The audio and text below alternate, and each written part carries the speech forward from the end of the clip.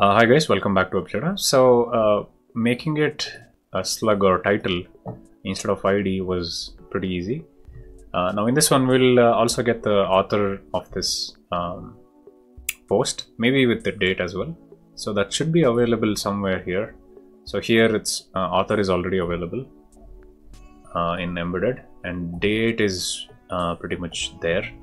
So let's put that somewhere in our post here. So let's start with the date. We'll have P and then we'll have small maybe, and here we have post dot date. It might just give us a string. Instead we'll convert that into a date. Let's close this. Let's hope this gives us, yeah, it gave us a date. Let it be. I mean, we don't mind this. So we got the date. We'll get the author here. The way we can do that is, I think, P post dot author.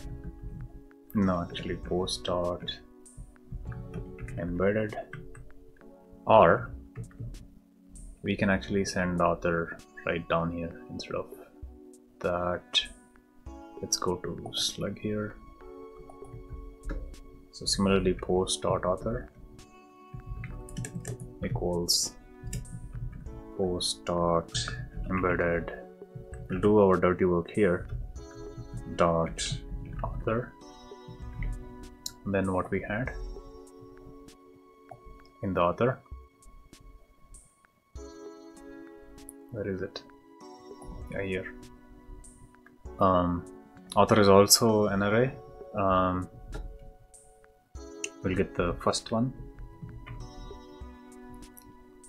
and then dot name. All right, and now in here in slug we just need post dot author, and we got it. We can have something like by who wrote this. Maybe we can make it bold by using B. I'm using less and less CSS here. I'm just using the tags that is possible. Okay, so let's see if everything is same, because I have only one author, which is me. So yeah, that works.